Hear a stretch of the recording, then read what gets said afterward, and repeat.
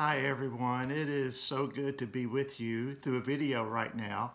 Although I'm really sad I can't see your faces. Every time I see your faces, it just makes me smile. It makes me feel so good. But I can feel those smiles.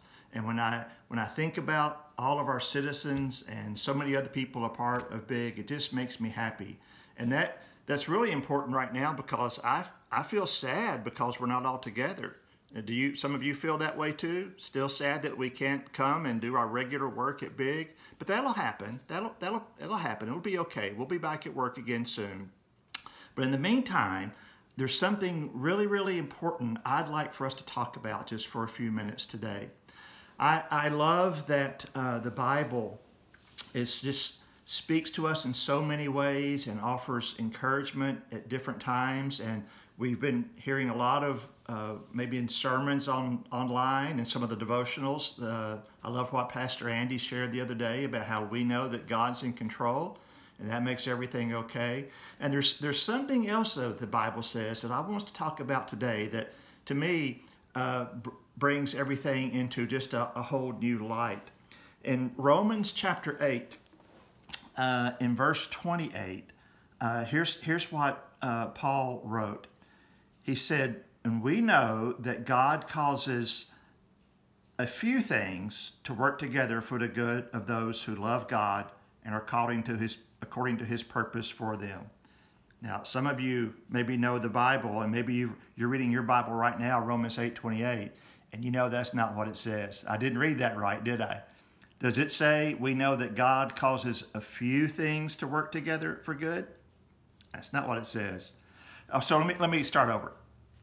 And we know that God causes most things to work together for good. Did I get it right that time?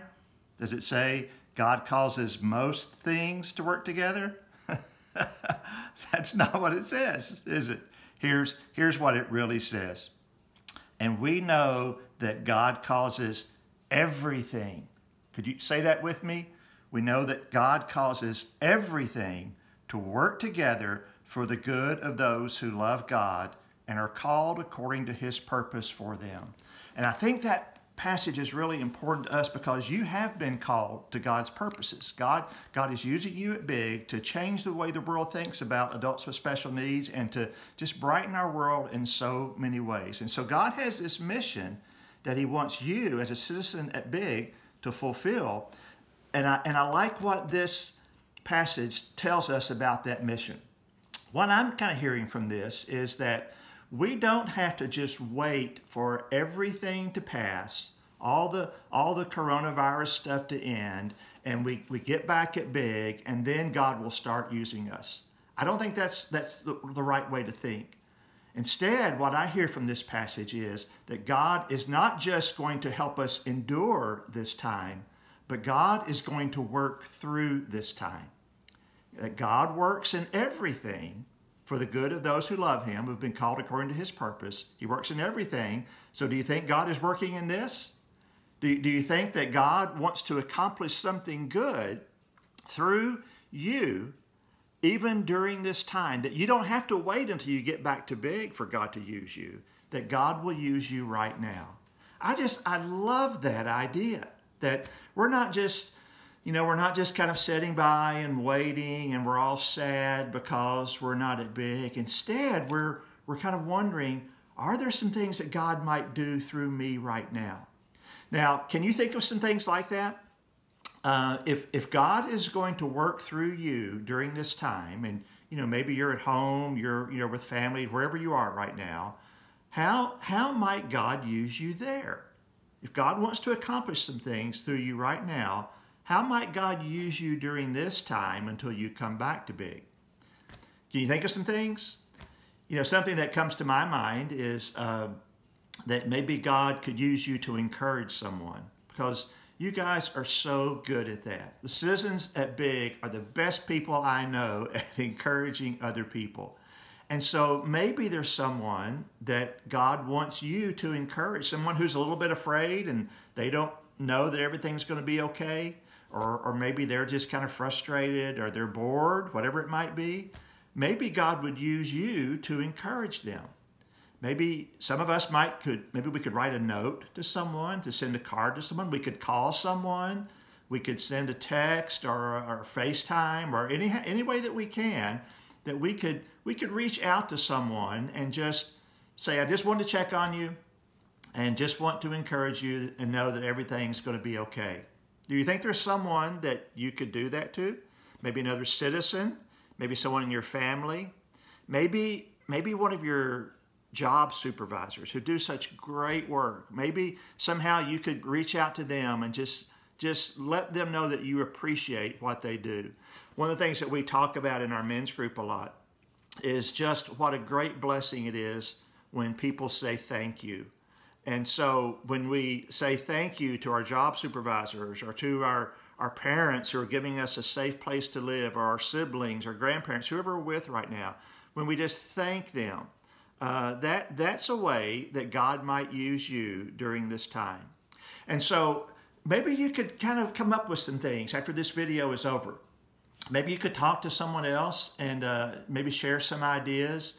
How might God use you to bless other people during this time when we can't be at big? To me, God's big enough to do that.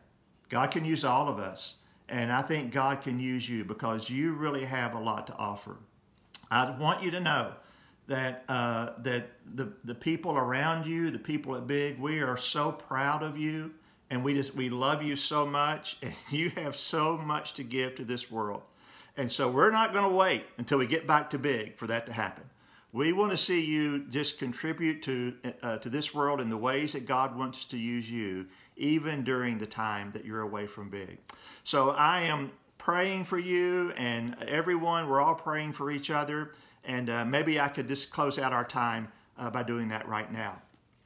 Father, thank you so much for our wonderful, wonderful citizens and the ways that they grow and the ways that you use them. Thank you for the love that they have for you and for each other. And Father, I'm praying that you will help us see that not only will you get us through this time when Big isn't meeting and when the world is just kind of a little bit of a scary place right now, that you'll not just get us through that, but you'll work through that and you'll do some good things. And we're raising our hands right now because we want you to use us. We want to sign up, and we want you to use us to make this world a better place during this really scary time that we're going through. Just thank you for everyone. Keep us all safe and healthy, and we look forward to being back again real soon. In Jesus' name, amen. All right, it's good to be with you. Look forward to seeing you in person real soon. Oh, one other thing real quick.